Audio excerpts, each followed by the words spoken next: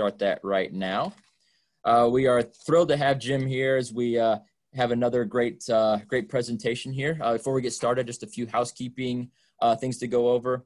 Continuing education credits will be offered for this session. So just to make sure we have you down and we got you confirmed. If you can put your first and last name and whether you're USPTA or PTR certified in the chat, that'll help us make sure that we get you covered there with your CE credits. If you do have any issues with this or need to follow up, shoot me an email. You should have been receiving several from me throughout the tennis conference. So just let me know if there's any questions or any concerns, if you have anything as far as that goes. If you do have any questions as we move through the session, we will be answering them at the end. So if you can please put them in the Q&A box, we will get to them at the end of the session here. We'll try to get to as many as we can, and we can follow up with you afterwards if we don't get to any questions. So with that being said, I'm going to hand it over to Jim Harp, who is the owner and director of tennis at Harp Tennis Academy in Cumming, Georgia. So Jim, without further ado, welcome and take it away. Awesome. Thanks, Evan. And thank you everybody for tuning in here to our chat. Hopefully this presentation will go well. It's not something I do a lot of in terms of Zoom calls, and trying to get this put together correctly and make it make sense. Gone over it a number of times. Thank you to USTA, and big thanks to PTR and all the USPTA coaches that are out there. You know, the competitive experience is something that's very close to my heart. Having been a club professional, a tennis director, a staff professional, and the person cleaning out the water bins and everything in between, competition kept drawing me back, and it's something that, you know, I think about every day here. In the 16 years that I've had Harp Performance Tennis here in the Atlanta area, I think I've probably redesigned the program every single year. And on a daily basis, we'll probably reach out to somebody, whether it's a staff member or a friend or another coach or a player, and try to bounce off if we're doing the job we should be doing here. So a level look at a lot of different programs, a lot of wonderful coaches in the business that have helped build my personal philosophy on coaching in the competitive environment. So, you know, like anything, everything we've done has been built on the shoulders of others, and super grateful to everybody. And again, thanks for tuning in. So with that, the competitive experience, and we'll get started.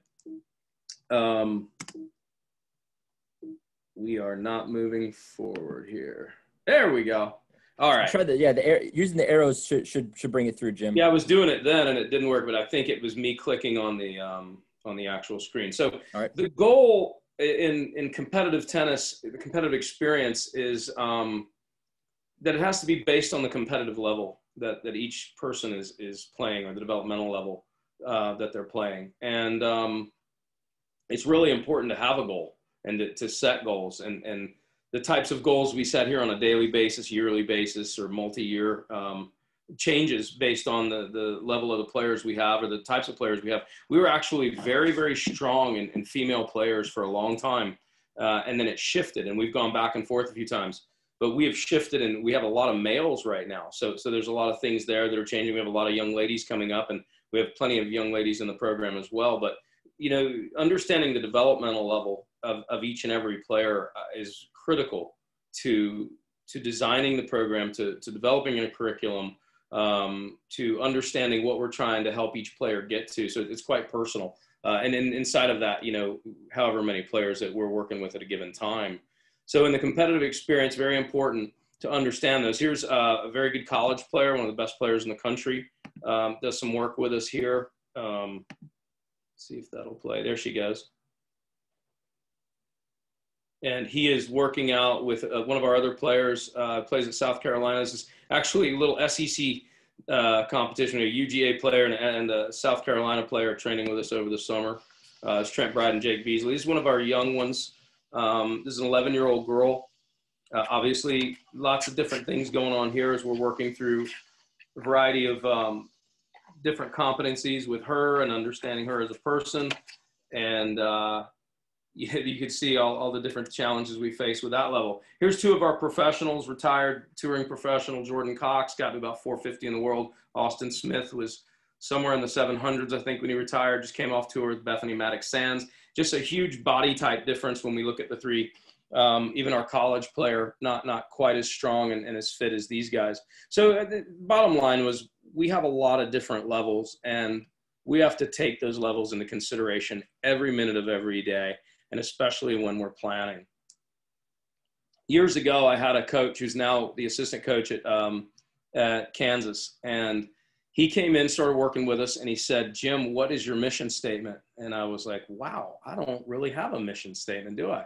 So I went in and thought about it for a number of days, and this is what I wrote. A mission is to provide an athletic environment grounded in character development that allows each player to seek their potential through the lessons of competition and training that embody the athletic spirit to succeed. And after him encouraging me to do that, it really became our philosophy. So along with setting our goals, it was very important that we had to have a philosophy, and not just about us, but when I've collaborated with other coaches who run academies or own academies or are associated with competitive-based, competitive experienced programming, they have a mission, they have a character. It's quite obvious that there is a certain character that runs through it. And I think it starts with that original mission statement. And then from there, you move forward. Planning. This is the how and the what, so how are we going to do it? Well, we're going to put it in a structure.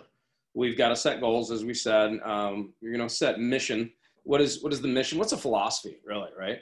The expectations of the program, the assessments that we're going to do on the players. We're going to understand our levels. We're going to create plans, and we're going to have a staff that can support the structure.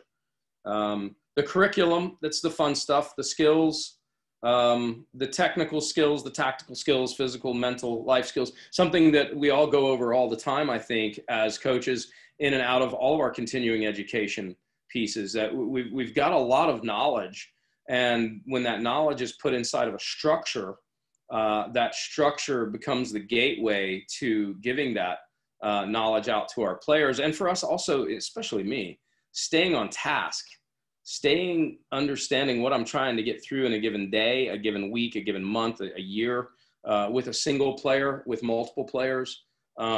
Without a structure, for me personally, it would be, what do I want to do today? And I've seen that break down for us a number of times. I've seen it break down for other players and coaches as well. And it helps the family. So the planning part was a big part of, the story I'll kind of tell as we move forward. The competitive experience, I believe that the program should have a certain energy when you walk in the door. When the parents, the families come in, we want the players to see and have it look and feel different. Again, a competitive experience, it means winning and losing. You're competing. So learning to win and learning to lose. As we've all seen in numerous continuing ed situations, we're preparing the athlete and the parents for the road. And then we're training to really learn how to train. And then we're training to eventually win, to compete and to win. And, but we can't get ahead of those pieces. There is a different approach in junior development, I've found, than it is for college and professional. It's still competitive, still winning and losing. At the junior level, we'll talk a lot about our curriculum and how we set it. Our curriculum's different for our college players. And if we have some touring professionals who are coming in and out of town, certainly quite different there too. But there are different approaches, and there's many similarities. I always try to stay very fundamentally based. Keeping things simple usually helps me keep things fundamentally based, and our staff is really good at keeping me there. I thought I was overthinking something the other day, and I put it out to the coaches, and some thought I was, and some thought I wasn't. So at that time, it didn't really help me. But you're trying hard every day. It should be based in that fundamental grassroots approach to development. And then finally, I think it's really important. The players and the coaches and the parents have to be bought in. We have to have the right culture on the property, or one bad apple, as they say, it'll mess it up. And it's not even a bad apple. It's just maybe they see it differently and need to find a different experience. But for us, the competitive experience, and for each program that has a competitive experience, I think it should have form and it should have character. Experience, here's a couple of fun picks. I threw these in because I was like, gosh, that's a lot of words, coach, as one of my players used to say to me.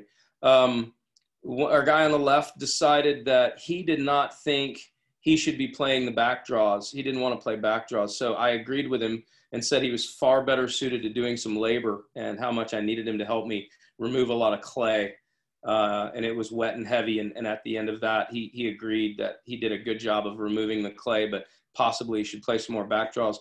One of our players at the end of a session, it was a very physical session. He's actually coming off of a strength and conditioning session where our strength and conditioning coach used a little racket, a little bit of running and hitting as well. And he's as gassed as he looks in this picture and covered in clay and sweat. So, you know, again, the experience, what is it that's personal to you? Where's the mission? Where are the goals? What's the character? What's the form?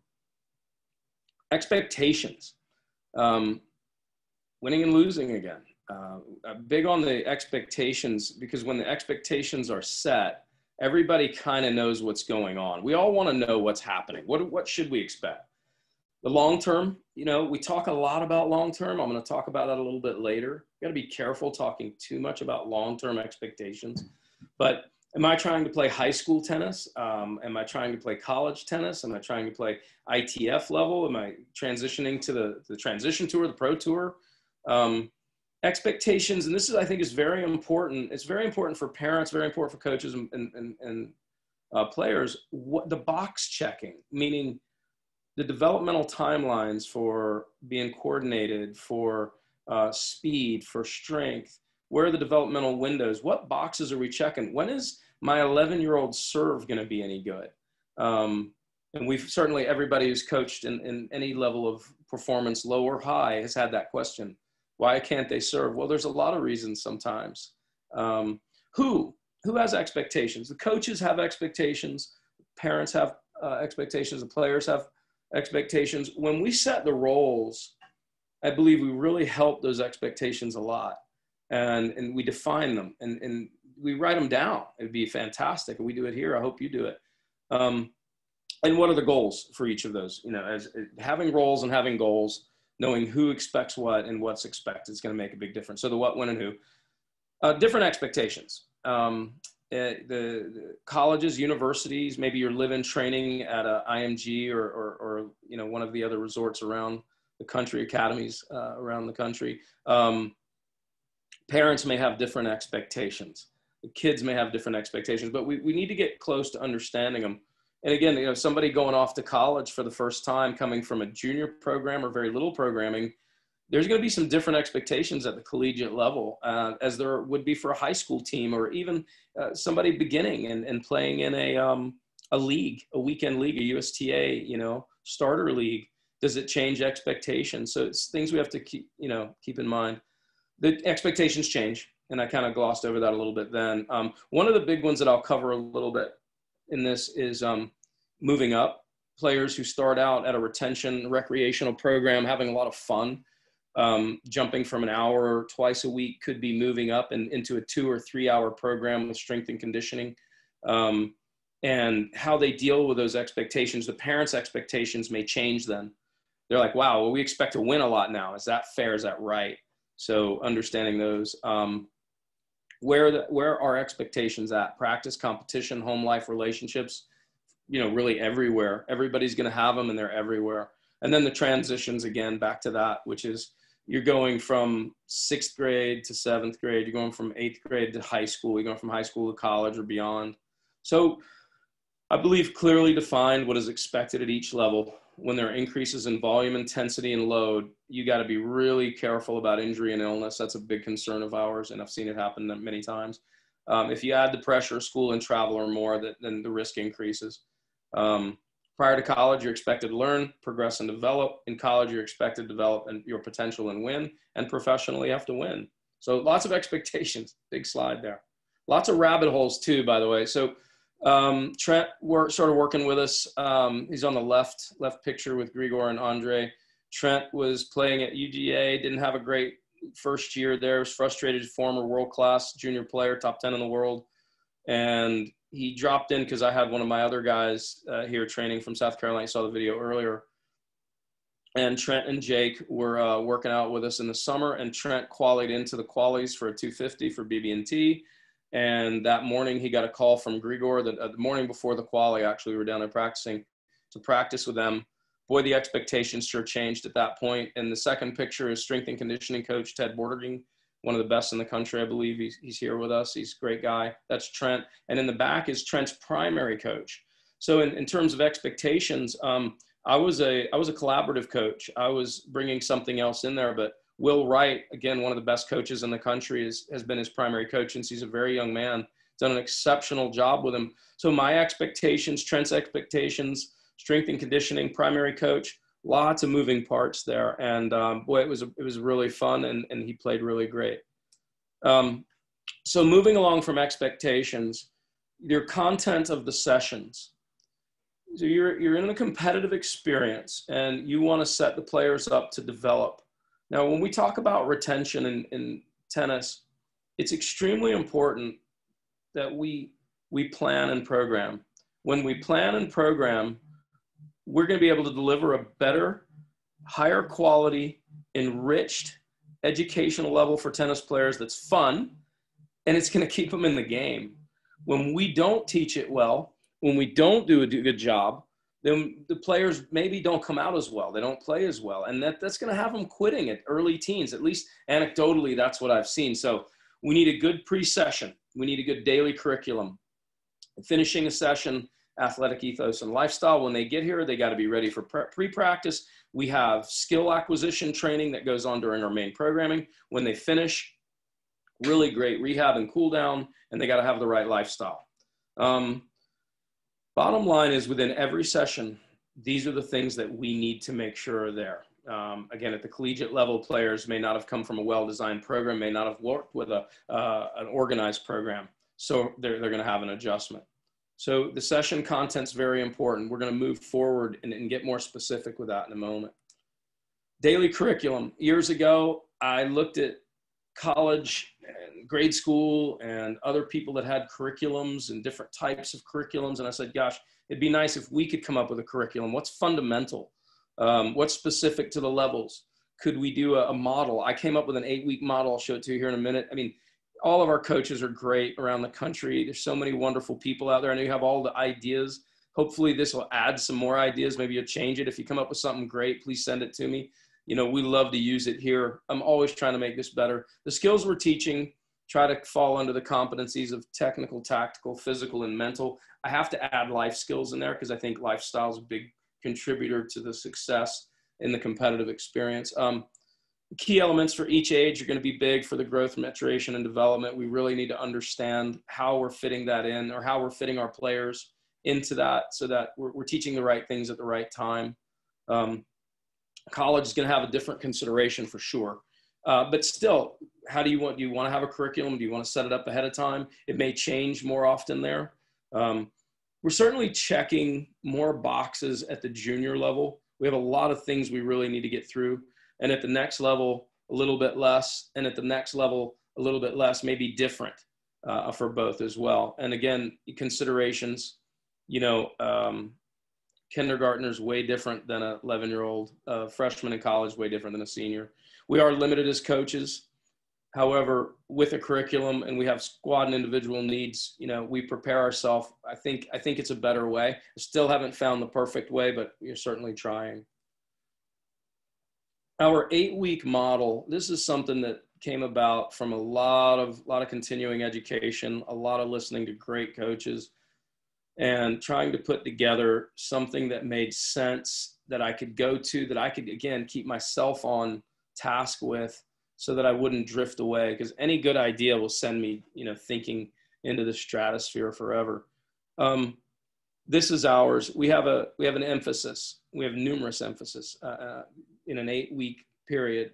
So in a school age player, they have about 5 8-week windows before the summertime. So the summer can be an additional one. In that are your competencies, again, technical, tactical, mental, and physical. Again, include life in there too.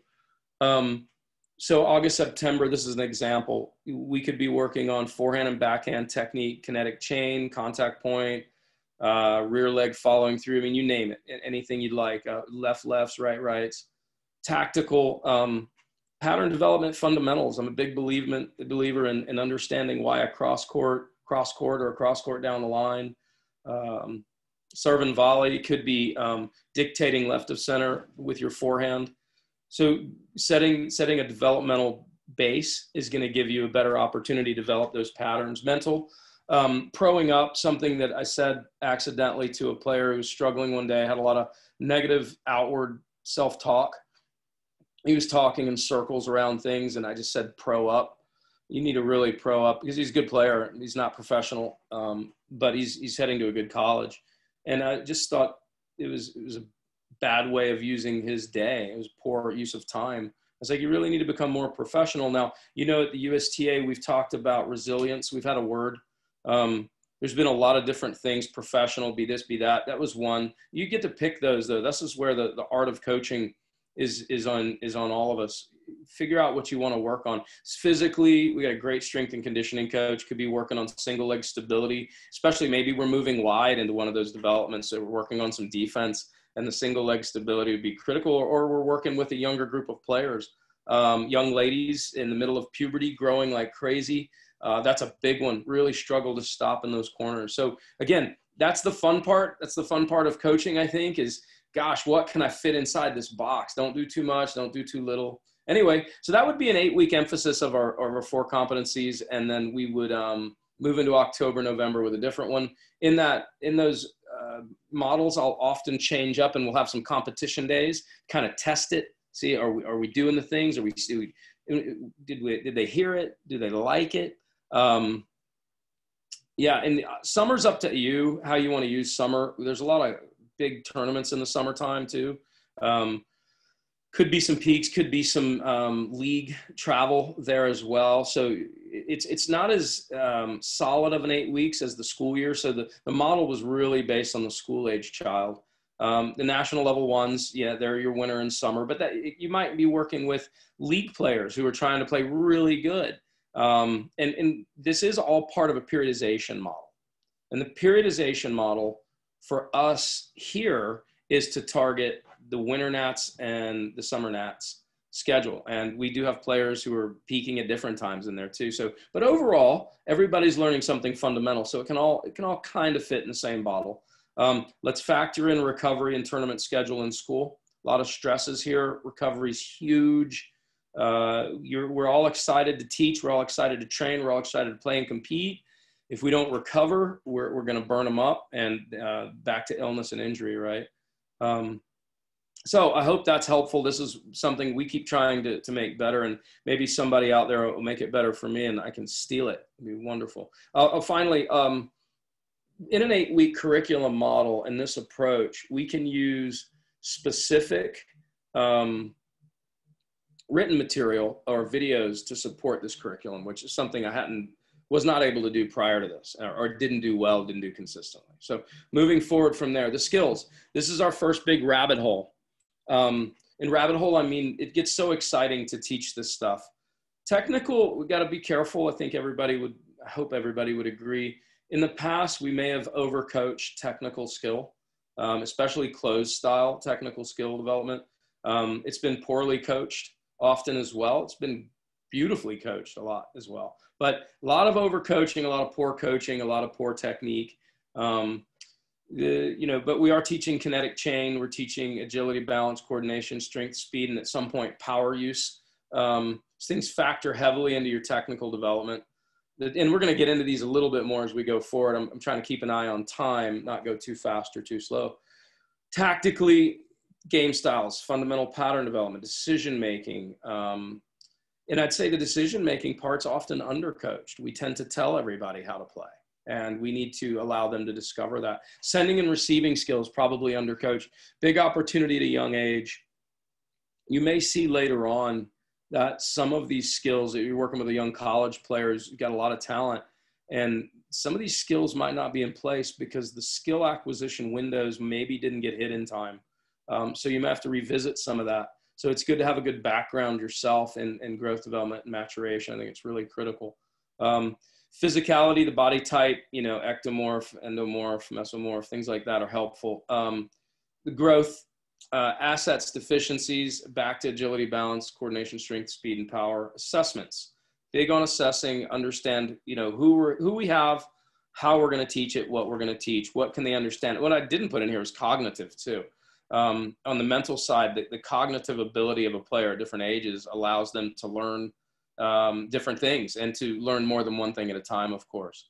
I do think making it enjoyable, making it fun. I've never seen a great program where players weren't having fun. Maybe not all the time and every day, but it's got to underpin everything, in my opinion. Let's understand the role of competition in the rankings and assessments. I think that's going to be big, and it'll take some of the mental pressure off, or at least add clarity to why I'm feeling various pressures as a player. And I don't care, once they start to compete, they're going to have some pressure, and parents are going to get involved, and other factors, peer group. So these are the skills, and we'll get into them more in a minute. I wrote competition as a tool for development. Its true role is as a platform for learning and practicing skills. Knowing this is a life skill. The attitude exists at the highest levels, and it really does. We've had players here in the top 50 in the world hitting and playing, and their ability to use the tools that are out there like competition and understand, even as players who have to win, they have to make money. They still know that they can't win every time. And back to the competitive experience being about winning and losing, right? So I think it's very important to understand the tool of competition and continue to define that for ourselves. Technical goals, so here we go down the rabbit hole for sure. I heard this attributed from Melanie Molitor. I can't say for sure she said it, but it's really underpinned a lot of how I coach. Every shot from every spot with every spin. So if we add to that all of the athletic benchmarks that we need to hit for a young player, what a wonderful way to send a player off to college if we can really, to teach every athletic skill possible from the earliest age in a fun, progressive environment, create challenge and opportunities for improvement, hit on the key windows, understand and assess. And the big one from our strength and conditioning coach who contributed to this slide, sports sampling and transition to early specialization needs to be understood by coaches and parents. When we're doing that, a lot of times our technical goals or technical skills are being taught for us, and then we're only refining. When they're not taught, when players specialize too early and things of that nature, we can tend to lose some of those skills, and it's going to make it a lot more difficult for us. And we've seen it at every level. We've seen players at the collegiate level with horrendous skills of various types. You're like, what happened? So they might have missed that. Doesn't mean we can't make it a little better, but if you're working with that young competitive player, and my philosophy is that by the time we get them ready to go to college, I really want them to have everything possible ready to go. Now, is that possible? I don't know. But again, to be as proficient as possible there, if not, at least competent. And finally, I believe we need to be the guides of self-discovery rather than the dictators of philosophies. And I have to really credit Aim Pankhurst and Brian Parkinen with PTR talking a lot about that. We've really got to quit dictating information and teach players to self-teach. And there are others. So that's a big one, I think, when we're teaching technical or any kind of goal. Tactical goals, learning to compete. So again, we're back to the art of coaching. Your continuing education, your anecdotal reminders of how you grew up and personal experiences, right? There's so many pieces here of problem solving, how you grew up.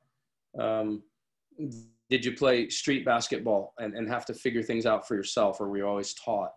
Often we're over-taught, and maybe the argument could be made these days, a lot of players are more over-parented than maybe my generation was, but I've heard my generation complaining nonstop about that next generation. So I feel a little like my dad's generation. But to be fair, the more we guide back to that guiding piece, the better the players are learning to compete. And at an early age, once again, taught through game sampling and variety. Game variety is still valuable at older ages. I remember Coach Smith at USC saying they played ultimate Frisbee quite often before practice, and how much fun it was for them. And, you're still developing. You're always developing, right? So what's happening on my side of the court, what's happening on the other side, what decisions should I make? What are the decisions I should make? Those are tactical goals. Those are fundamental problem solving and self-discovery tools. tennis specific competition. Again, now we're getting into the fundamentals of tactical development. What are the game styles? And are you teaching that game style? One of your 8 weeks, 6 weeks, 4 weeks, whatever you want to be inside of a curriculum, maybe you're using it, maybe you're not. But I think everybody spent time on serving and volleying. Do you spend time as an aggressive baseliner and understanding how that player plays? Introduction into patterns, once again, one of my favorite places to be. I love pattern development and personal style. As a player gets older, you know, they may drift more towards a personal game style or could be an all-court player. So those patterns are going to be dictated by the type of player they are. I think Bill Belichick something along the lines of the less variety you have, the better the more you need to be great at whatever it is you do. It's a poor paraphrase, but so accurate. So again, as a fundamental coach, as a competitive experience coach, somebody who's trying to get players to the next level, whatever that level is, we're delivering this fundamental base of patterning, the game styles, sampling different things, self-discovery. And then at some point we start developing weapons. And you know, I'll say for the too many times, this is the fun part of coaching, collaborating with other coaches. What are you working on? What are your tactical goals? What is happening in this academy or that academy? How do I improve? Physical goals, this is where I think this gets a little difficult. And I feel like I have a quality background in some physical sciences. I've done the second level of the ITPA and working on my master of that. But when I talk to my strength and conditioning coach or Dr. Neeraj Yanthi, Dr. Mark Kovacs, you realize how little you really know. So trying hard to understand developmental ages, understanding growth, development, and maturation, fundamentals of quality and strength and conditioning. Everything in this slide for me is very, very important. That it really allows us at every level of the game to set up the right working environment, the right workout environment, the right loads, understanding the pressures that they're under and what they can handle. For example, an 18-year-old playing a national level tournament has an enormously different physical need than a 12-year-old girl playing a state level tournament. Or conversely, you could have a 12-year-old boy playing in a national event and going really deep and being there for a long week. And then that's a lot of physical, mental load. So preparing them for that and understanding how we prepare on a weekly basis in the programming. And it could be, to regress it from there, even a player who's playing league tennis for the first year ever and their team makes it to the nationals. So they're flying on a plane and they're with their team and it's exciting and they're in school. That's a lot going on. And they're growing, they're likely growing like crazy. So understanding, puberty, PHV, other, growth, development, maturation, impacts, and benchmarks, it's huge. Collegiate professional level may have experienced some physical opportunities, some missed physical opportunities for the skill acquisition, the physical skill acquisition. This may be due to early specialization or other factors, but these issues can still be assessed and improved, therefore possibly preventing future injuries and hopefully having a positive impact on performance. Again, same thing I said before, we have seen players who don't run well at all, and they're playing in the top 700 in the world, don't stop well, have poor single leg strength, don't throw well, you name it, they're all out there. And there's some that are it's like, gosh, it's like almost a perfect athlete. And so everything under the sun, that we're going to see, it's just at each of the levels we're coaching at, each of the developmental levels, to have some ground base of the physical demands and needs that we need to bring to the table weekly, daily, monthly, annually. So not only are there different demands, there are also different developmental goals. I think that's pretty obvious. Mental goals, gosh, we've certainly seen enough videos and listened to all of the experts on these, and there's so many, and it's another huge hole to go down and fun to talk about. I love beating these things up too. I do believe if you're defining the goals, the expectations, the roles, who's owning things, and putting together a player development plan, I think you're going to take some of that stress off the player. I don't think players, coaches, or parents like to feel like we're winging it. So defining the roles from the beginning and setting up expectations and roles would help young player deal with a variety of stresses that come with being a student athlete.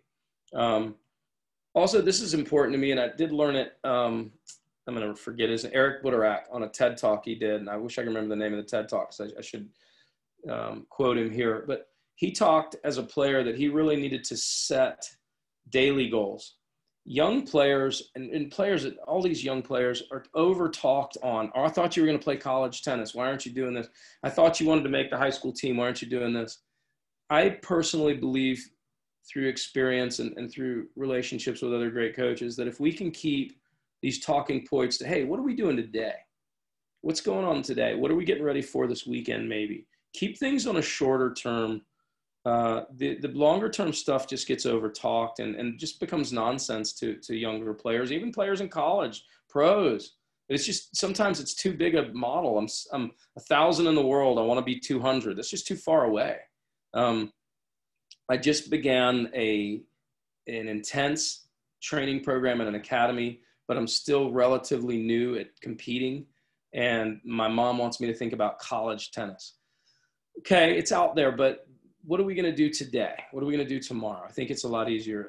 So the rituals and habits can be created, assessed, and evaluated through having an understanding of each day's goals. That's going to make our life a lot easier. I think it's going to make things a little cleaner. Assessments and planning. We've been through many of us have been through a lot of planning protocols and how to test and do assessments. These can be super complicated or these can be really, really simple. Tend to move on the side of simple as much as possible. Often we don't need massive assessments. We know that a young person in PHV growing really fast is probably not going to do a great single leg squat. So we know they're going to need some hip stability and TFL work, things like that. Short-term planning versus the long-term. You do have to plan for the long-term. I think it's something you put out there. So depending on which model you want to use, maybe you're just doing a 2-year goal. Maybe you're doing a 5. Periodization, I'm a big believer in trying to do it. You know, for me, it's certainly a theory and it works. I know it works. I feel like it's worked for us, but I don't feel like I'm any sort of expert in it. I'm just trying to create a better model every year. My 8-week model is the one we're using now. Working with our staff and planning, understanding how we're using competition again as an assessment or a planning tool, using training blocks. This is a really fun rabbit hole too. We've gone down this with ITPA numerous times and PTR, use PTA, I think USTA high performance. I think everybody's trying to get these numbers just right. I had asked Riley Oka's strength and conditioning coach, what happened the year he won Junior Wimbledon? And he said, Riley got hurt and we ended up with like a 3 or 4 week window to train. I was like, oh, that's funny. He goes, because he's a teenager and just trying to get him at that time to do all the right training. Clearly, they did a great job with him. So assessments and planning, I'd say keep them simple as much as you can. And again, strength and conditioning coach will help you so much. Watch out for the stress. Know when to back off and know when to push. We're trying to keep kids healthy and in the game. Here's an assessment. A young man went to college a year later. Once again, he's growing. We'll play that one more time. Oh, it went backwards. Let's see if we can get back to that. That's not a great single knee there, right? So, but we knew that ahead of time. And as a result, we put him on a good program and he did great. He's having a great, I think he's a junior in college. Here's a complex periodization model I used for one of my players. You see lots of words, lots of dates, lots of comp times. Anybody in high performance probably using some of these, but I really have gotten away from this model a lot and use a lot more simple model now. Look, it looks great.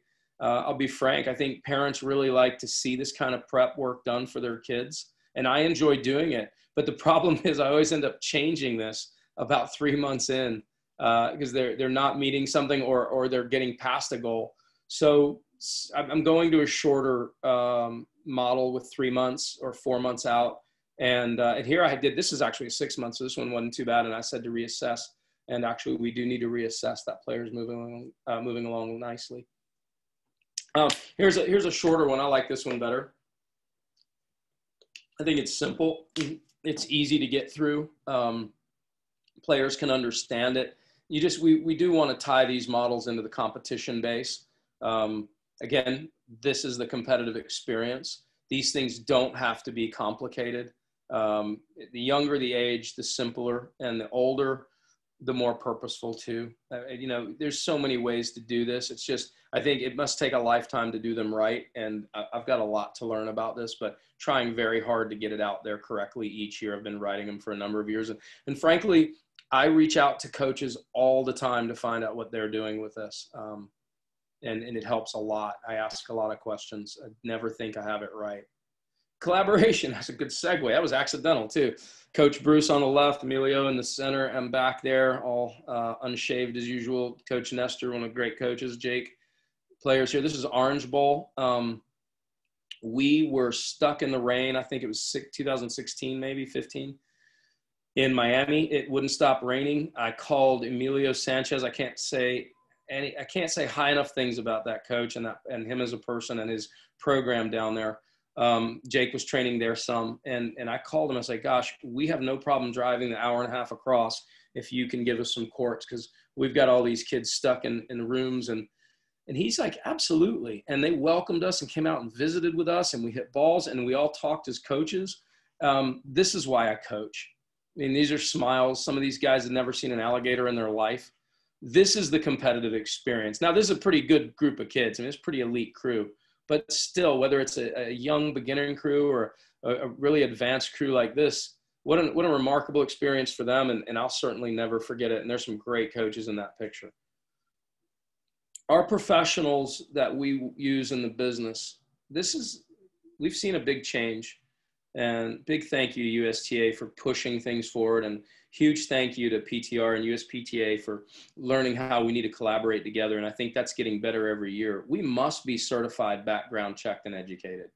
We must have some playing levels, but if we don't have playing levels, we need to hire coaches who are from these environments and use them, or at least use them for some consulting.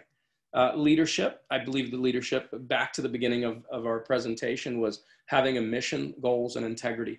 Integrity is a big one. We ask that question 1,000 times a year here. Kids are going to throw rocks at me the next time I ask them what the definition of integrity means. Coach-player relationship and needs, they really have to be in tune. Strength and conditioning side, again, highest possible level is going to give you the best program. That's where I really put in our time and loving what they're doing for us, because we're athletes and human beings first before we're tennis players. Continuing education, I've spoken about that a number of times. And collaboration is just really big. Collaborating and asking questions. I ask my staff all the time. I never feel like I know everything. Successful competition programs need an organized leader, blah, blah, blah. Coaches should not feel as if they're competing with one another. That's a big one for me. And I'm going to try to wrap up here and get to questions right away. I've been to programs where the coaches are all nervous that somebody else is going to take their player and things like that. I mean, that's collaboration is the key, and humility for us. For our program, I think it's massive. And creating that culture and that environment within your program is part of your mission statement. Coaches who can call on their personal experience of the junior, collegiate, and professional pathways. These players are integral to a higher level program especially, but they're integral to any level. But having them around has helped me tremendously. I played at an okay level. It was a Division I junior college. Hope springs eternal. But having these players on staff with us allows me to validate myself. But even if you don't, they're always just a phone call away all over the country.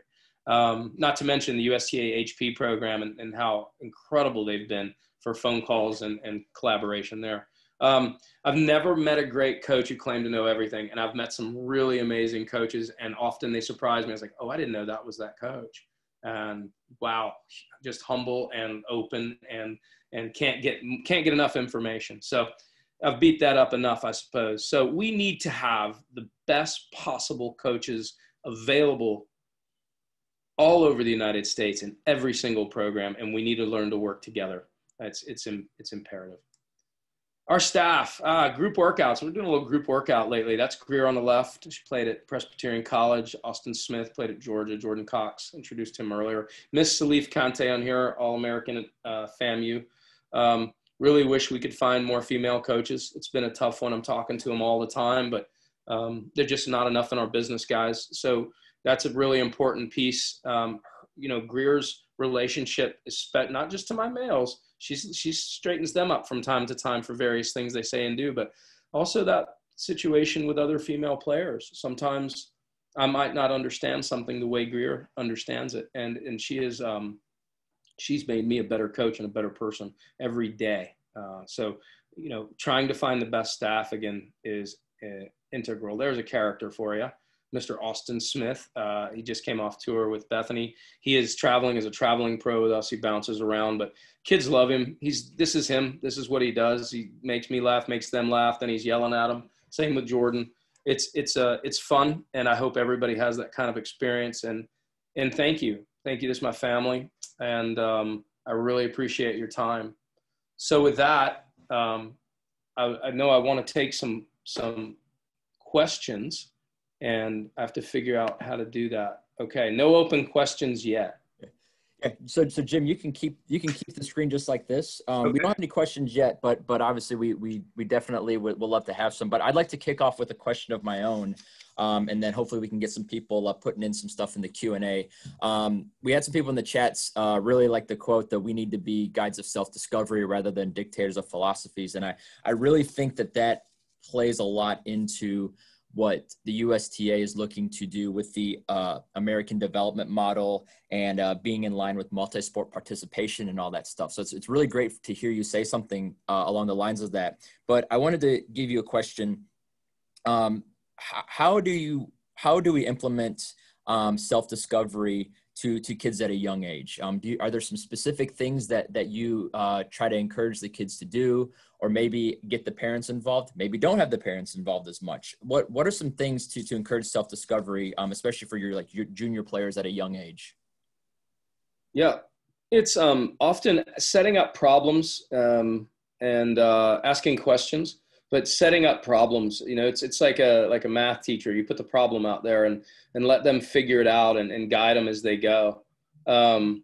So yeah, I think that's the big one. If it's hitting them a high ball, maybe you're feeding the point in, and you chunk them a high ball, and it bounces over their head, and you chunk them another one. And at some point, whether you ask them a question or not, they're going to either figure it out or ask you a question, and that opens up the collaboration and the talking. And it's kind of the art of the coaching. Then what are you going to do to fix that? How are you going to make that work for you? That ball's bouncing over your head. Where are you going to keep letting it bounce? What are we going to do? And then leading them to some skill acquisition there. But the fun and the art, I think, of coaching is how much fun can we have with that question you just asked? How many things could we come up with that would set up problems? Hey, who's really been fantastic with it has been Johnny Parks at USTA, and I know he's moving on to another position now. And Bruce Houghton as well is always talking about that. Two really great coaches from there, and they're always looking at ways to create self-discovery and problem solving. So to solve a problem, we got to have a problem, I guess, is the short answer, and just have fun doing it. Just really enjoy that kind of thing. I hope that answers that question. Yeah, no, that's awesome. Renee, would you like to take over and read Sure. off Renee's? Sure. We have some questions. Brian is asking, do you feel the shortening of sets, matches, and competition is good, bad? Depends on the situation. For example, short set scoring. Yeah, it's a super question, Brian. I know, and gosh knows I've sat through more short sets in my last 2 years than we never had a short set in my life. We never even played anything but 3 sets. So the game changes. I do believe it's the crying over spilled milk thing a little bit, though. We really need to make the best of situations for our players. If playing short sets can be debated all day, but I think I said one time a really good coach could use a stick and a rock and teach a player how to play tennis. I don't know if that's true or not, but if competition is a tool and we're talking about junior development, then the short set is just another tool. And our role, our relationship as a coach to the player and to the game, if we view that as a problem, an issue, then the player views it as a problem and an issue, and maybe viewing it as an opportunity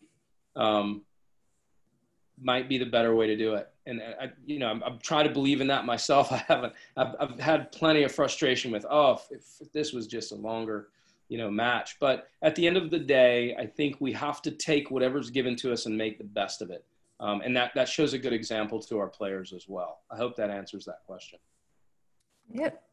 And another one, is it bad to have your players playing each other too much? Yeah, that's a good question. Is it bad to have them playing each other too much? You know, social interactions, go back to, I guess, some of my background in understanding different stages of development. I think at young ages, there's peer group and social interaction going on there. And if one player is beating up on another player all the time, that could be negative. You know, young players really need to be winning some matches, and they need variety of social engagements and peer group engagements. And I think the difference between guys and girls, that maybe there's some different social hierarchies there and how they view it, whether it's male or female, or whether it's maybe just where they're coming from socially. I think I don't know that there's one direct answer to that, but I would be extremely cognizant of results and feelings and emotions, having to decide, is this an opportunity for self-growth, or are we just doing a little too much self-growth? And we're playing each other that much because they're drilling with each other every day. So if we're talking about playing matches, I'm a believer in variety. So I think the more variety you can create and the more opportunities, the better. Okay. How do you monetize all your extra off-court work, such as setting up the periodization map and making modifications? That's a great question. Business side, I love it. Okay, so started off with one model, 23 models later. You know, we try to factor in the cost of our program as a really good program. We hope it's a good program, and we cost it like that. I factor in admin time. The way we do it here at Harp Tennis is, if you're a player that is with us 4 days a week, you're fully committed to 4-day-a-week training, then your periodization model is part of your cost. You don't pay extra for it. If you're not on the 4-day, if you're not all in, and you know, at our top level, then that periodization model I charge $250 for to write a plan. And I have no problem. That includes a meeting as well. So I guess the answer for that would be, you know, you don't ever want to feel like you're doing anything for free, but the more important thought is am I value? Is what I'm doing of value? Sorry, I was lost for words there. I want to have value. So I want my player to have value. I want the family to feel value, that I'm working hard for the player. Hopefully that answers that question. At what age should a tennis player specialize if they want to play D1? And would it be different between boys and girls? I think it is different. When we talk about age and stage, and I really didn't put it in the slides, we're actually talking about stages of development. So the chronological age isn't going to be super helpful to us, but the developmental age. I remember a report coming from USTA that said virtually all of our Olympic athletes were multi-sport athletes through high school even. But I would say somewhere in that 8th grade, 9th grade-ish kind of year, depending on where they're at in strength and conditioning and physicality and growth and development, there's got to be some specialization beginning to create some repetition within the skill sets. And, you know, Division I often isn't it's not just a product of hard work and specialization, but there may be some DNA contributions there as well. You got to probably have to be one heck of an athlete and a very hard worker to make that level. But we have to have that understanding of growth, development, and maturation to make that. And then we want that sport sampling to have gone on. For me, it's somewhere in that 13 to 15 years old, depending on the level of the athlete and the quality of the skills. Okay, thank you. One more. I find that some juniors have been taught power before consistency, accuracy, spins, and hitting on the rise. And it's very difficult for them to go backwards, as they would say. Wow. Any suggestions to help this along? This is a great question. This is a really great question. And the reason I say it is power output is a really big part of playing tennis. Our ability to use power, to use hip extension, to use kinetic chain. I'm a big advocate of creating power early and being very careful of creating swing shape too early. Hopefully we can create the proper biomechanical movements early, and that's as high of output as possible that player can create. So jumping in the air for a balloon, trying to jump higher than other people. So for me, the power output is not just taught on the tennis court. In fact, most of it's created in the sports sampling and in the physical side of strength and conditioning. If you've got a player who hits very, very hard and the ball is going outward, you may have a swing shape issue. You may have a balance issue, and they're going to be one, you have to take those one at a time, and it can be difficult. But I certainly understand.